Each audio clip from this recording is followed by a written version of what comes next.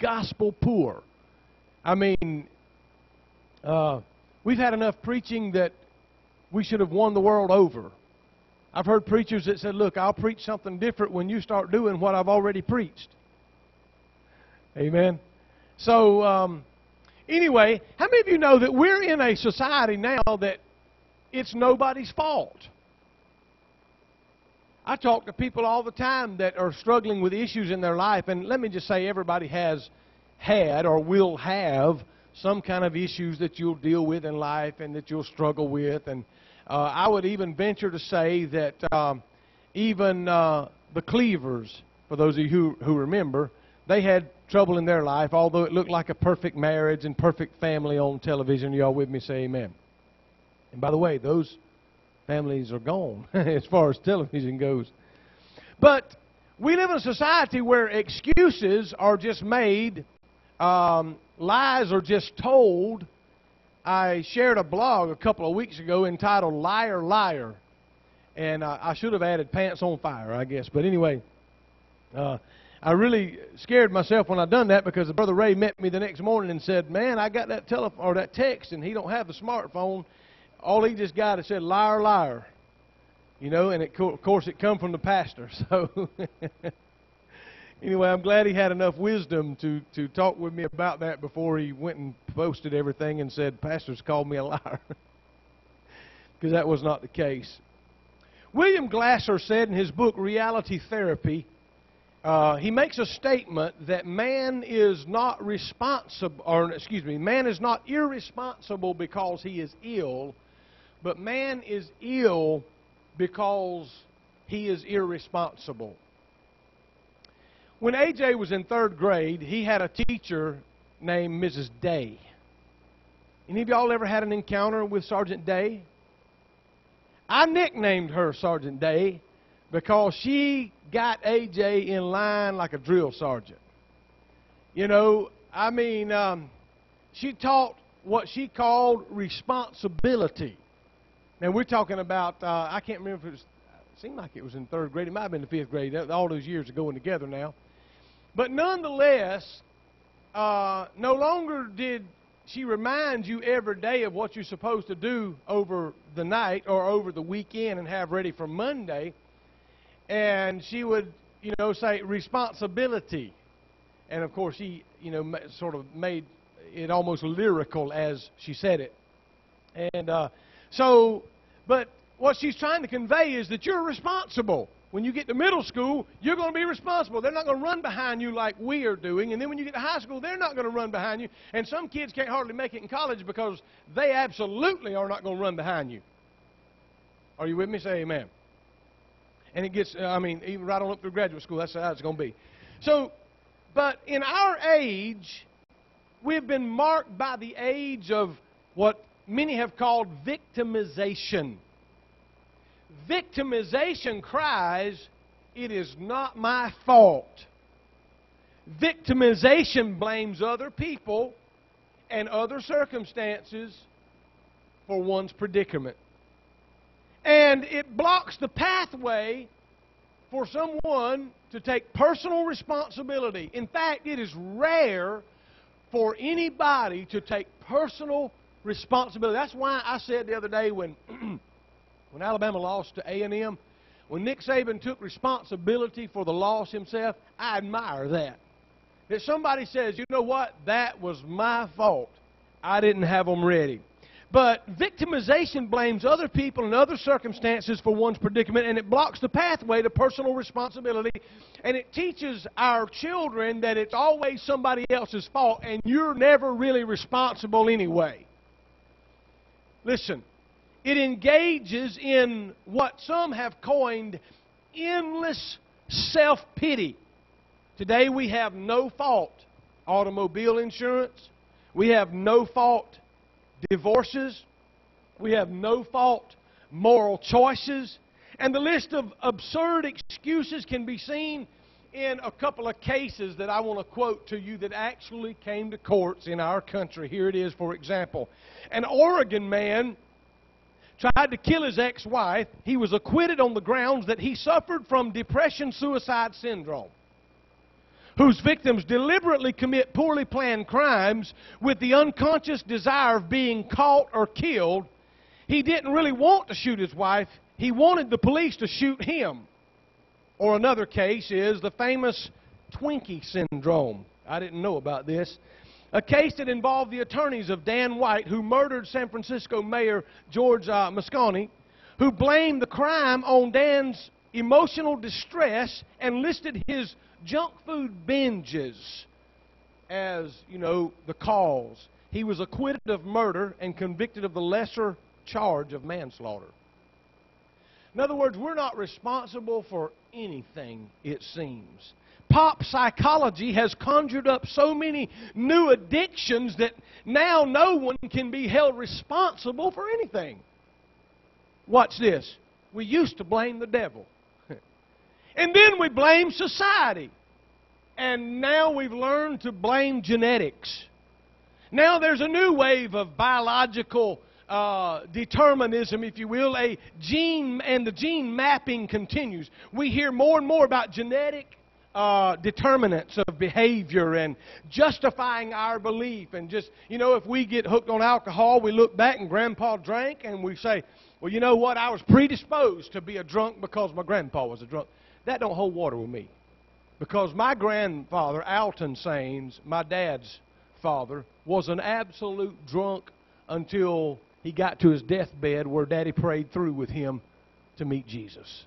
Same thing with my grandmother, Lois Sains. All the way until she was at the end of life. But she did accept the Lord, thank the Lord.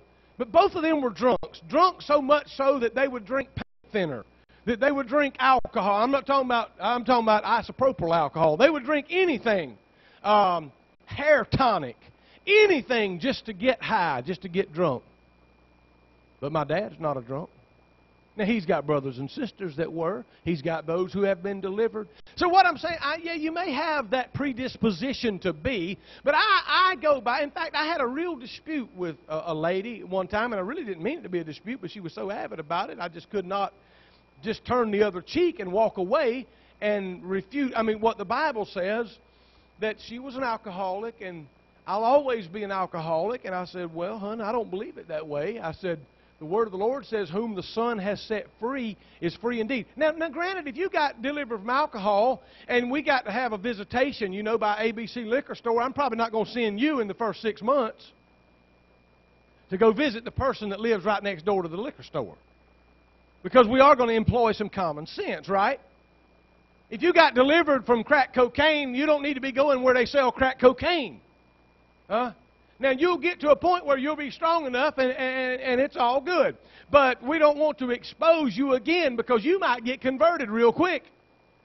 But nonetheless, we have this idea that nothing is our fault. But I said to this particular lady, whom the Son sets free, no, I'm an alcoholic. I've been an alcoholic. I'm going to be an alcoholic till I die. I just don't agree with that. I don't believe that. To me, to say that limits the power of the blood of Jesus. If He can't set an alcoholic free, then He can't save one soul. Some of y'all answering kind of slow. But if He can raise somebody from the dead, if He can save somebody like you and me, if He can deliver my mother, my father, whoever, your mother, your father, if He can change a homosexual, He can change anybody and deliver them. Now, you may still struggle with a desire. I've seen people delivered from nicotine that still have a desire to go back to that. They know it's wrong. They're praying, asking God to help them with it and stay away from it. Yeah. But I'm telling you, God has given us the power to be set free. And whom the Son sets free is indeed free. Some people are delivered instantaneously and don't even have a taste for it no more. In fact, they'll get sick when they even think about it. And then others have a little bit of a walk through recovery in that area. Now, your vice may be different than someone else's. But let me just say this. I'm talking tonight about excuses and why we always say, it's not my fault. I just believe I could have named this message Taking Responsibility, because I think that we get to a place in our life where we've either got to do one of two things. We've got to take responsibility for who we are, where we are, and how we are, or we've got to blame it on somebody else. And if we blame it on somebody else, or something else, or our past or our genetics or whatever, then we destine ourselves to stay in that same rut. But if we take responsibility for who we are, where we are, and all that good stuff, then we're on the ladder to get out of it. We're on the climb. Okay, so we've developed an elaborate excuse system in our country. 3 primary types of excuses are offered, and I want to share these 3 with you. The first is, I didn't do it. I didn't do it. Now, I have, and you have as well, I have watched my children do things, and they declared to me that I was seeing things. They would say, I didn't do it. I've talked to church members that said, I didn't do it. Me watching, me knowing. I've talked to, you have to, on the job. You've seen it. I didn't do it. You see, it comes in the form of denial. I didn't do it. Or alibis. I couldn't have done it because I wasn't even there. I couldn't have said it because I took down the post. Oh, modern day technology, right? So we deny it, or we have an alibi we couldn't have been. Or if we can't deny it and get by, or we can't. And then listen, I'm saying we. So I'm in this boat with you. Are you hearing me say amen? Alibis, well, I didn't do it. I couldn't have done it. Or then we say, I done it because she made me do it, or he made me do it. So, you know, Adam and Eve use that excuse in Genesis chapter 3.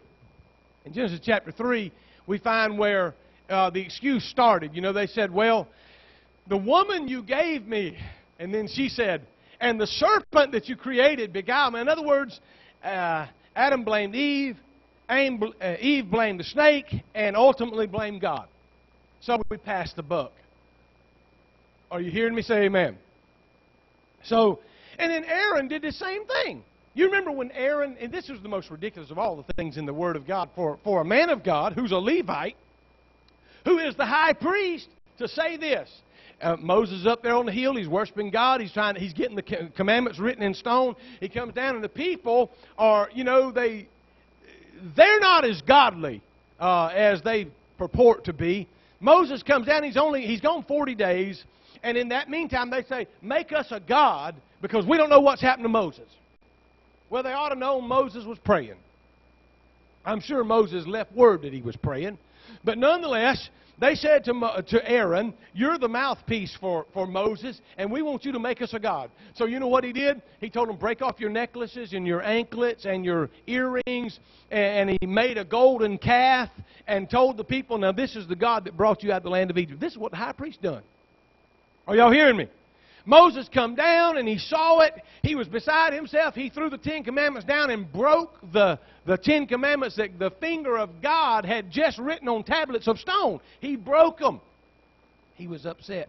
He goes to the leader, because the leader's always got to take responsibility for what's happened in the camp. Are you hearing me? Whether it was his fault or not. In this case, it was his fault. I mean, it was both their faults, but he was the man in charge. He could have said, no, we're not going to do that. And Moses said, what is this that has happened? And first thing he starts saying, you know the people, how they're set on mischief. And while that is true, he knew better. Are you with me? In fact, you hear the lie that he told. Now, I'll tell you something. If we go down this road of alibis and blaming others and making up lies and falsehood, pretty soon we will think that God's as foolish as we are. We will somehow entertain the fact that God really believes this junk that we've trumped up. Huh? Have you ever had somebody tell you such a ridiculous lie right to your face, and you thought to myself, you nut. You really expect, I mean, you didn't say it, but you thought it. You really expect me to believe this, and I know full well better, and I believe you know I know better. I've talked to them kind of people. Y'all probably haven't, but man, we got them. I've seen them. So, but Moses says to him, he says, what is this? He said, well, you know, the people, their hearts are set on mischief. They wanted a God, and so he said, now he's going to justify himself. I told them to break off all their gold and all their jewelry. You know why? Because while on the mountain, God was writing with his own finger in the tablet saying, thou shalt have no other gods before me. Now that message and those commandments hadn't got down there to him yet. And I believe that could have been an attempt of the devil to keep us from getting the commandments. However, He goes and tells this lie. Nobody would believe this. I threw all this gold in the fire, and this is what walked out. My Lord. I mean, that goes back to the days of raising the children. You mean to tell me an inanimate object, a golden calf that don't have blood flowing through it, don't have a brain in its head, has eyes but can't see, legs but cannot move, ears but cannot hear. You mean to tell me a golden calf not only formed itself, that's as stupid as the Big Bang Theory, but then he walked out of fire and now sits here as a supreme God that delivered all of y'all out of Egypt. You see how ridiculous that is? That's what happens when we, number one, say, I didn't do it. He's looking, there's a golden calf. I didn't do it. You know, I threw the stuff in there, and this is what walked out. And the people, they're set on mischief. You know how they are. Now, Moses made him take responsibility. He made him have the golden calf ground down and made every one of them drink the water. He said, pour it into the water supply. Y'all wanted this God? Now get your bellies full of him. Huh? That's right. So, that's the first one. It's not my fault. So, here it is. The first response is, I didn't do it. Second is, it wasn't so bad. It wasn't so bad. Okay, let me. I'm going to help you with this one because you don't get it. Notice with me 1 Samuel 15, 13 through 15. Then Samuel went to Saul, and Saul said to him, Blessed are you of the Lord. I have performed the commandment of the Lord. But Samuel said, What then is this bleating of the sheep in my ears, and the lowing of the oxen which I hear? Now, let me say what's happened here. The commandment to Saul was to go into this battle and kill everything. Saul decided on his own, I'm going to keep the best sheep. And you know, I know what God said, and some of us are guilty sometimes of trying to help God out. God says do this, and we say, well, God, I'm going to do most of what you said. But I know better about this than you do, God. And this is what Saul said. And so Samuel says to him, have you done what I told you to do? Have you done the commandment of the Lord? And he says, I have kept the commandment of the Lord. And so what he's saying is what I did wasn't so bad. And so Samuel, the prophet, says, what then is this bleating of the sheep that I hear and the lowing of the cattle? In other words, you have kept some alive. And what Saul is saying is it wasn't that bad. It really is not so bad. And that's what amazes me of where the church has gotten today. When we get to the point, and I'm not trying to be legalistic because I hate legalism. I hate that with a passion where we try to be so spiritually minded, so heavenly minded, we're no earthly good. You can go to two extremes. Huh? You can go so far this way that you're out there. And you can go so far that way that you're out there. There has to be a balance. There's got to be something. There's got to be a balance between the spirit and the plumb line, as we've talked about. But he said, it wasn't so bad. And we do the same thing. You know, we do our own little thing. It wasn't so bad. I've done this and I've done that. So, in other words, we say we minimize the ordeal. It was only a white lie. They probably knew I was joking. We tell ourselves, so we justify and we give good reasons in our own mind for our misbehavior, and we rubber stamp it as okay. It wasn't so bad. Nobody really got hurt. It's getting quiet in here now. I can't hardly see you too much because of the lights, but anyway, so we say, I didn't do it. That's one way. And the next way is, man, it wasn't so bad. It's all right. The third elaborate excuse system is this. Yes, but. So this is an admission followed by an excuse. I've had people come to me before and say, Pastor, first of all, I want to tell you I'm sorry for what I have done. And if they would have stopped right there, that would have been a perfect apology. but their butt just messed it up. They say, I'm sorry for what I've done, but I wouldn't have done it if you hadn't have said that, or I wouldn't have done it if you hadn't have preached that, or I wouldn't have done it had we, sometimes our butts can mess us up. I would do this, but, you see, it's an admission of guilt followed by an excuse. It takes the form of, I couldn't help it. I just couldn't help myself. I didn't mean to do it. You ever seen somebody? I didn't mean to do that. And I've seen people. Let me give you an example. How many of you like to watch a court proceeding if it's a high-profile case? Huh? Maybe it's a rape case. Maybe it's a O.J. Simpson trial. Maybe it's Casey Anthony, who should be in prison, by the way, or any of those, whatever it may be. And I had an opportunity to work as a bailiff in Superior Court of Evans County for 5 years. So, some of the tricks of the trade that lawyers use is this. They want to go in there and say something for the jury to hear it. They're going to go in there and they're going to say it. Now, they know as soon as it comes out of their mouth that the other attorney's going to jump up, objection, Your Honor! And the judge is going to say, sustained, if you'll strike the last remark. But still, the jury has already heard what he said. Yes, they're going to strike it from the record, but you're not going to strike it from their minds.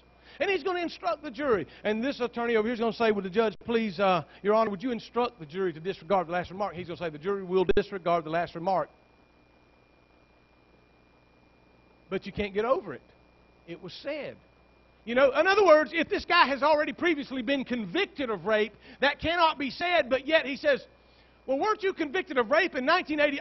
Oh, and of course, it's out now, or whatever. And whatever the case may be, they can withdraw the question, they can rephrase it, they can do all that, but they have heard it. And so what we do sometimes is, we do like that, we say, oh, I didn't mean that. Forgive me, Judge, I didn't mean it. Right? And sometimes we're guilty of doing things or saying things, knowing what we're intending to say or do, and then pull back and say, oh, good Lord, I didn't mean it that way, when the whole time we did. Getting real quiet up in here. Oh, Lord have mercy. So I didn't mean it. It wasn't really me. Boy, that's another one right there, mistaken identity. Huh? Now, in the drug world, nowadays it's gotten so bad, if the GBI or the FBI, if they don't have your face on camera, on moving camera, it's almost impossible to get a conviction anymore based on an eyewitness. You've got to have it on tape. Why? Because we've got the Big Brother surveillance. We've got the cameras smaller than a pencil lead. We've got so much stuff now. And even back then, 17 years ago, if it was not on tape, it was hard to get a conviction. You could get it at that time, but almost now it's impossible. Now, I have seen them again and again and again bring into evidence, here's the guy that comes up, selling the dope. There he is in black and white. Well, not black and white, color. Color. Inside the car is a camera, and it's got him right there, got his voice. And he's going to tell that jury, that's not me. Huh? That's not me. Mistaken identity. In other words, and so many times we're not careful. The excuse is that you think you saw me, but that wasn't me. That was a twin of mine or something. Now, anyway. So, now let me move on. So, we have redefined sin. So, in other words, I didn't do it. It wasn't so bad. And yes, I did, but. Okay, so we redefined sin in our day. Someone said that sin went to the psychiatrist and come back a disorder. And it went to the doctor and came back a disease. And then it went to the sociologist and came back an environmental response. And he went to the educator and come back a learning disorder. And he went to the economist and came back a financial, indiscrimination. So God comes to teach us, as He did Adam and Eve in the garden. He asked the question, what have you done? And He wants a simple answer. It comes in Genesis 3 and 13. He doesn't ask, what have others done to you? He doesn't ask, what privileges have you been denied? He doesn't ask, were you raised in a dysfunctional family? He doesn't ask, how has society treated you? Has it been unfair? He hasn't asked, were your parents alcoholics? He didn't ask, were you below poverty in your upbringing? He asked, what have you done? There comes a time in life, if we grew up without our parents, I know it's bad, I know it's a tragedy. If we grew up in an abusive situation, it is sad. There's no doubt about it. And you have to give some leniency to a point there, but there comes a point in our life where we are responsible for ourself. That's, and don't let me go too far into the election here, but let me just say this. After 3 years, 4 years, it's your economy. Huh? It's your crisis. And I don't care if it's Democrat or Republican or whatever, but at some point after, like for instance, I become the pastor. Listen, after 17 years, I believe it's my fault. Are you with me? In other words, let me say, at least my responsibility. You cannot go on forever blaming somebody else about anything. So anyway, so he said, what have you done? So that is not to discredit the negative effect that our upbringing has on us, because truly it has. But but what have we done in response to take charge of our lives? We cannot control what has happened to us. You cannot. But we can control our attitude and our actions in response to the things that happen to us now. And we can decide by the grace of God that I'm going to rise above my upbringing. I'm going to rise above the abuse that I was handed down. I'm going to rise above this and that. You see, it's only when we take charge of our own lives and determine to be different that our destinies will be different.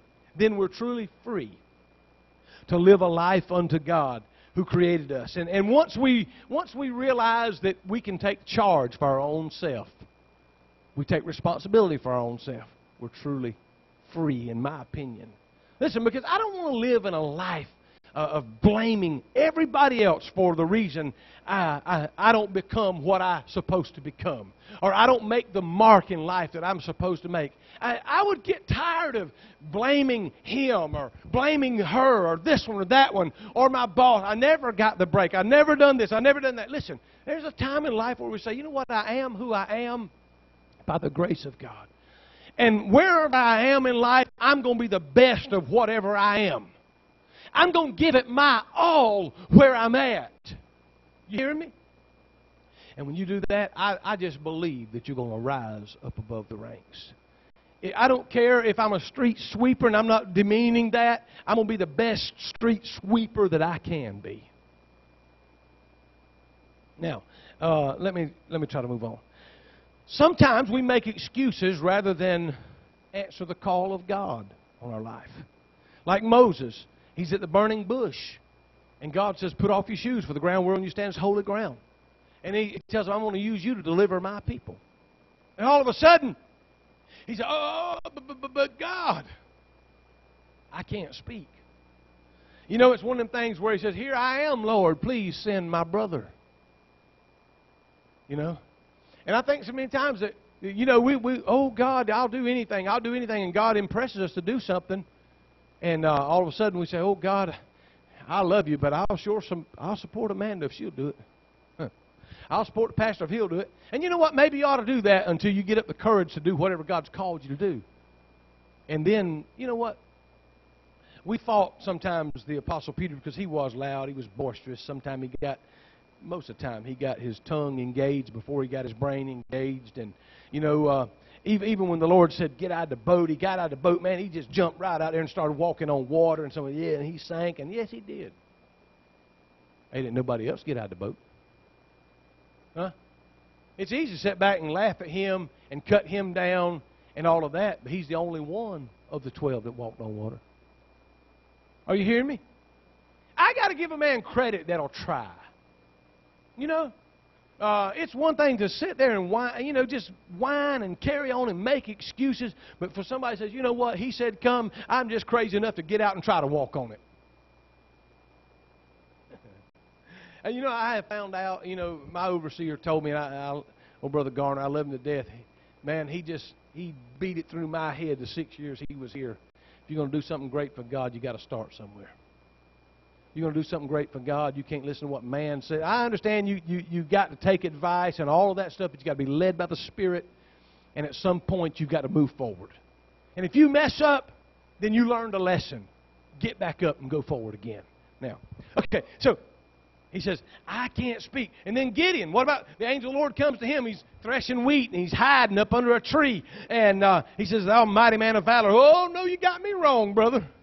He said, oh, no, the Lord says you're a mighty man of valor. He says, you're going to be the one to deliver the Israel out of the hand of the Midianites. And, oh, no, I'm the least of my father's house. I'm poor. And, I'm a nobody. Let me tell you something. God thinks more of you than what you think of you. As a matter of fact, God don't take the great somebodies. He normally takes somebody that's a nobody in their own eyes and makes them somebody. So he said, my clan is the weakest clan, and I'm the least in my family. And, what about Jeremiah when he told God? He said, when God called him to be a prophet, Jeremiah said, I'm just a child. And the Lord said, don't tell me you're a child, because you shall speak, and you shall say what I tell you to say, and you shall go to all the places I send you to. And I am with you. I've touched your lips with a coal from off my altar. I have put my words in your mouth. So later in life, Jeremiah said, I'm quitting preaching. I'll never preach again in His name and utter a word from His book. He said, but I tried to forbear, but it was like a fire shut up inside my bones, and I could no longer forbear. Y'all hear me? In other words, when God has called, goodness, when God has called, He said, I just cannot. So, man, I'm just through my introduction. What time is it? Lord have mercy, I got to hurry. So anyway, let me just say this. It's time to stop making excuses and start setting examples. Are you with me? There are 3 things I want you to know about taking charge of your life. And here it is. It's very, very simple. Number 1, we are free. Look at your neighbor and say, we are free. We are free. You see, the first thing that God told Adam when He put him in the garden was, you are free. He had freedom for everything he wanted to do in that garden except eating of or touching that tree in the middle of the garden. Other than that, He said, you are free, man. Have at it. God has endowed each of us with the power of choice or volition. You get to choose. You get to choose. And when you choose, you can't say the devil made me do it. You can't say the pastor made me do it. Whatever, you get to choose. But see, with choice comes responsibility and accountability. Because I am responsible for the choices I make, and I'm accountable to God for what I do and how I lead people. So the human will separates man from the remainder of creation. You see, that volition that God gave us, we get to decide what we're going to do. That power of choice. So we're more than just biological urges and instinctual responses. We are made in the image of God. We are endowed with the power to think and to reason, to discriminate, to judge, to decide, and all of that adds up to the power of choice. Will. Or volition. We get to choose. So, having survived Hitler's death camps, psychiatrist Viktor Frankl said, the last of all human freedoms is the freedom to choose one's attitude in any given set of circumstances. You get to choose how you're going to respond or react to whatever happens in life. I don't care how bad the news is or how good the news is. You get to choose whether you're going to open your Bible or open a fifth. Y'all hear me? You get to choose what you're going to do, how you're going to respond, how you're going to react, etc. So we are free. Number two, concerning life and our excuses, not only are we free, but we are responsible. Sometimes we try to assume the responsibility for others. You cannot take responsibility for what other people are doing. We end up frustrated because we cannot live our life for someone else. And sometimes my children frustrate me because I want them to make different choices. But I can't live my life through them, and I can't live their life for them. I can pray for them. Are you hearing me? So we're responsible to others, but we're responsible to others, but we're not responsible for others. There's a difference. We have to consider how our choices are going to affect people. Let me tell you something. People looking up to you, I don't care how you think or believe, they're looking up to you. And the choice that you make tonight, the choice that you make tomorrow, the choice that people see you making will affect other people. You might not know how many people are watching, but they're watching. So, let me go on. They're going to look at you. So, we need a deeper consciousness that takes into consideration that everyone who sees me is going to be affected by the choice that I make. So, I need to make a good choice. I need to make a mature choice. Maturity considers others better than ourselves.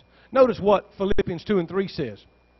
Each of you should not look only his own interest only, but to the interest of others. I heard about a pastor who gave up the ministry after 20 years. And he gave up the ministry to become a funeral director. They asked him why he made such a change. He said, well, I spent 12 years trying to straighten out John. He said he never got straightened out. And I spent 14 months trying to straighten out the Smith marriage, and it never got straightened out. He said, I spent 3 years trying to straighten out Susan, and she never did get straightened out. And now when I straighten people out, they stay straightened out. A little comical, and I don't know if that is even true. But I get the point. Are you hearing me?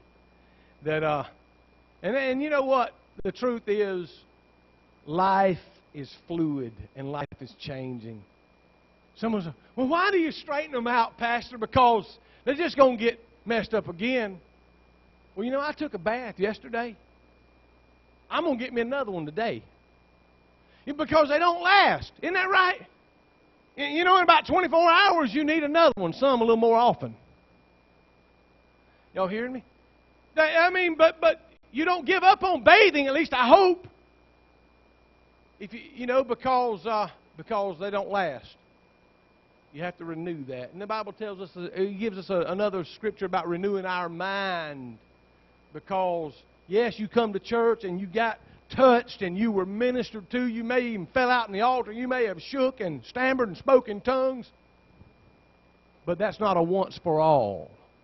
We have to renew ourselves again and again and again. Now, Pastor David Cooper gives an illustration from his first pastor, and he says this.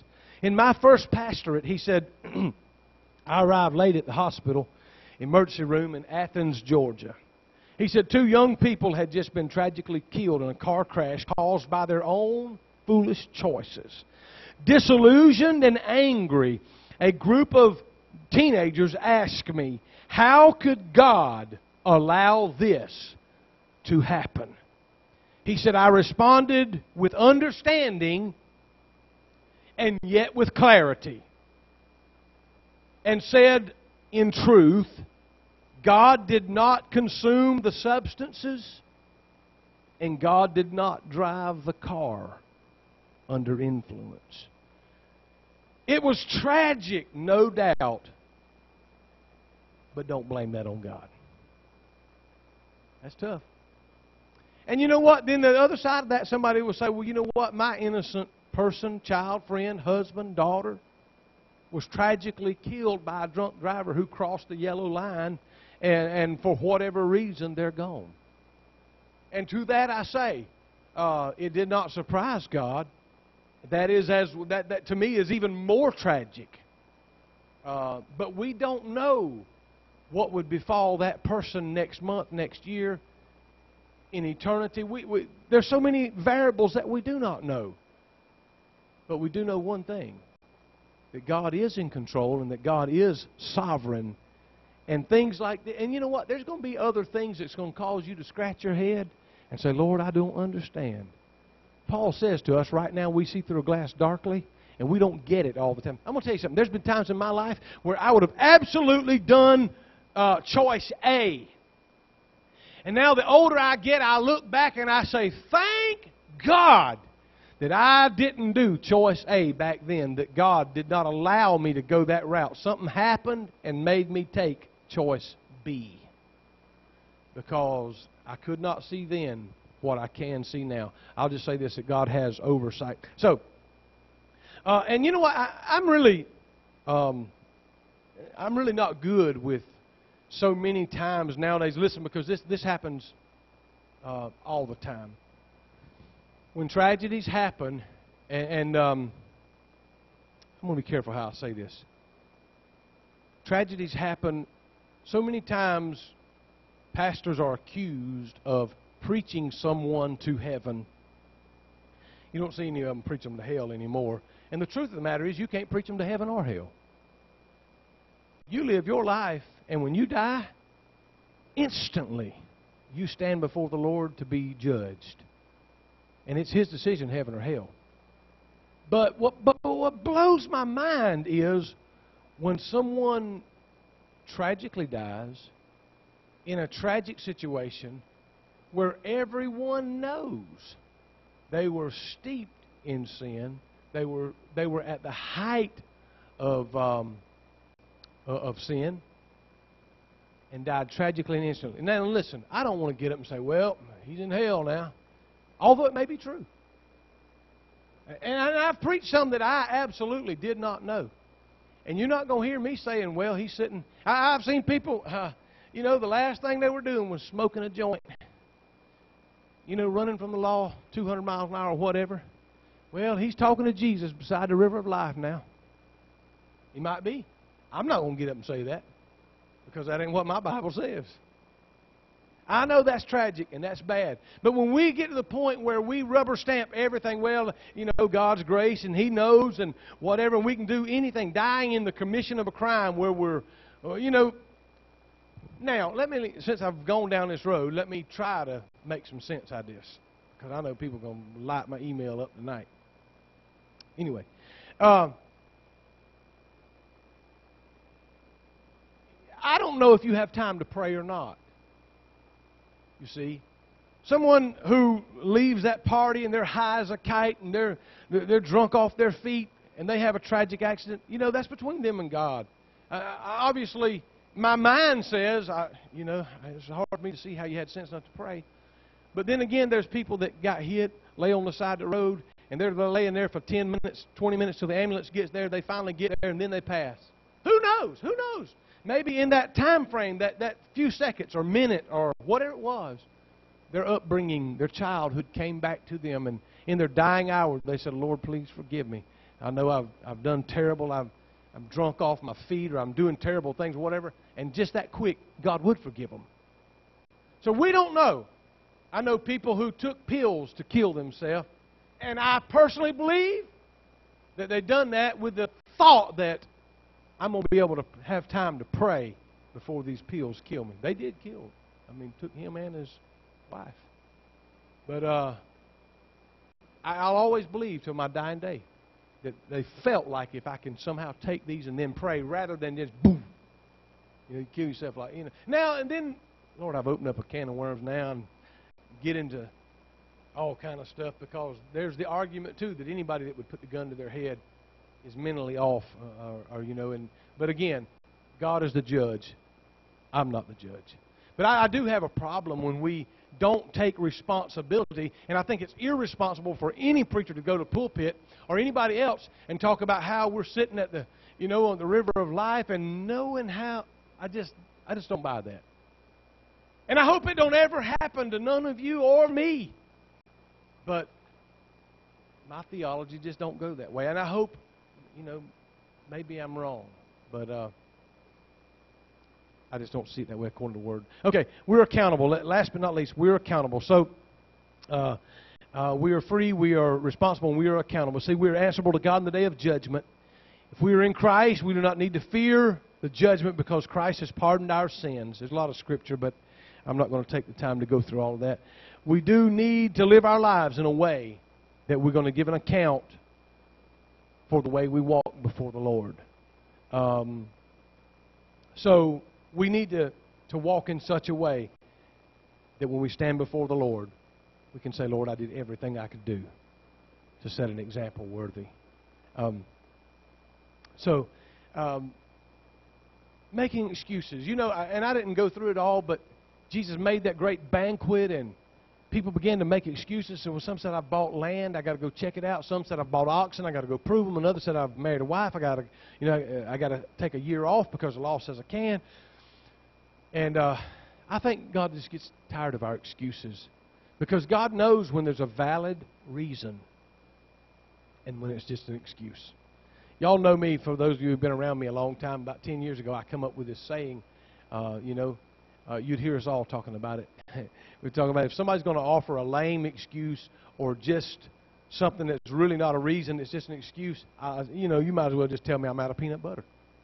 I ain't coming to church because I'm out of peanut butter. I was like, that's as good as the lie you're going to make up. Right?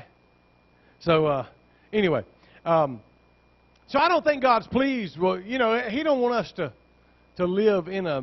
Because I think we have to have some integrity about if I can't do something, I just need to be able to say I can't do it. Are y'all with me?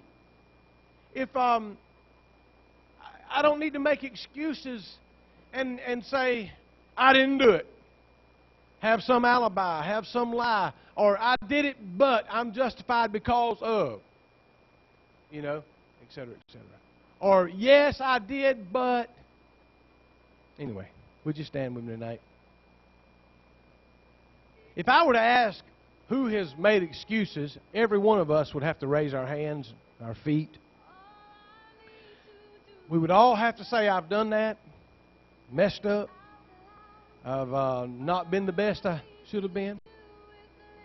But I'm going to ask you to just join me right now in prayer. Because I think the whole goal is that we do better. If I've been an excuse maker, I want to say, all right, Lord, take that away from me. I don't want to make excuses no more. I want to be, because I'm going to tell you, you're the bigger person. You're the bigger person that can say, you know what? I'm not making no excuse. I just had a bad attitude. Or I just messed up. And just take responsibility for it. People will accept that. God will accept that. Companies will believe it or not, people. And hey, I've had God teach me a lesson before about some things. I'd rather just submit and say, Lord, let me come on your terms rather than you have to teach me a lesson, because He can teach us one. Can we pray together? Lord, I just love you now. And I ask you, God, would you touch us tonight? Lord, if I've made excuses, show me those excuses in prayer. Lord, if I've excused myself, Lord, from things that I should not have, Lord, if I've put up some alibi and said, well, I couldn't have done that for whatever reason. If I've blamed other people, Lord, for stuff that I was responsible for, convict my heart, Lord. Lord, if I've said, yes, well, I did it, but, Lord, if I'm guilty of that, convict my heart. Lord, because I know tonight that I'm free. I'm free to choose, and I can do whatever I choose to do. If I choose to come to the house of God, I'll come to the house of God. If I choose to do otherwise, I'll do otherwise. But I understand with my freedom comes another fact, and that is I'm responsible. I'm responsible for the choice that I make. I understand that. So, while I am free, I am responsible. And if I am responsible, I know that I'm going to be held accountable. That there will be an account settled one day that I'll stand before the Lord, the righteous judge of all the earth. And He'll open the books. You'll see if my name's there. And I will hear, "Well done, thou good and faithful servant. Thou hast been faithful over a few things. I will make thee ruler over many. Enter thou into the joy of the Lord." Or I would hear, "Depart from me, you worker of iniquity, for I know you not." Lord, I want to please you. I know it's kind of tough talk, but I want to make the right choice, and I don't want to make no excuse. I don't want to make no bones about it. I pray, God, that you'd help us to be straight talkers tonight. Lord, that we'd talk straight with you, that we'd talk straight with our brothers and our sisters, that we'd just be honest people, people of integrity, people that love you, people that love your church, people that love God's people. I ask in the name of Jesus. No more excuses. No more excuses. In Jesus' name. Amen.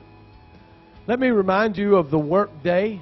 Everybody, not just leaders, everybody is encouraged to be a part of the work day starting at 9 o'clock. The leaders need to be here Saturday at 8 o'clock. Leaders at 8 o'clock, everybody else at 9 o'clock. We'll be finished by 3.